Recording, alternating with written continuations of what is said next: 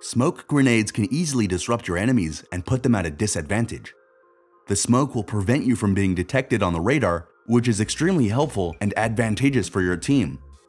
But of course, you can't just randomly chuck them in any location. In this video, we'll show you the basic smoke lineup and techniques so you can fully utilize them to your team's advantage in the Mirage map.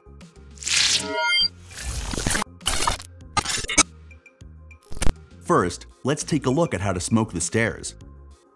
Step up on this platform and aim between this wood post and the wall.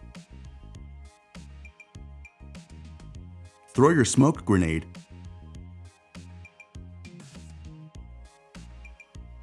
and once you check, the smoke grenade is right on the stairs.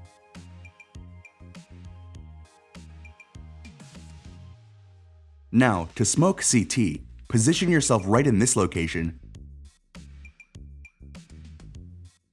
then face this wall. Next, aim right here at this spot in between these bricks and that ledge. Hold your grenade, then do a jump throw.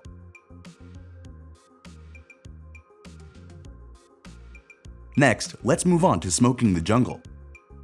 You'll want to stand on this pillar right here in the middle, then face here.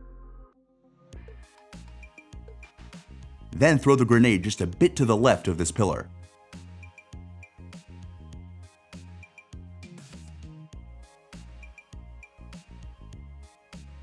Finally, to smoke the T-spawn. Stand right on top of this garbage bin, then aim at the end of this first horizontal antenna line. Once you have the proper aim, throw your grenade. Remember that there are several lineups and variations on each map, so take your time in practicing each one until it becomes easy for you to do. Thanks for watching. Don't forget to like and subscribe for more gaming guides, and check out these other videos that might help you out.